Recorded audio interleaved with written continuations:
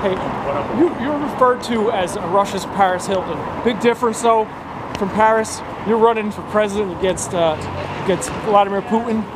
What inspired you to do that, to change that? Well, first of all, I'm a political journalist in Russia for more than 10 years. I don't know who invented this about Paris Hilton, but really it has nothing to do with me. So I think the press here should be more attentive to what they say. I mean, I am a political figure in Russia for more than 10 years. I'm doing big political articles. I work as a political journalist. I do reports on very important spheres of Russian life. So this is how people in Russia know me. They don't know me like any entertainment star, which was 20 years ago.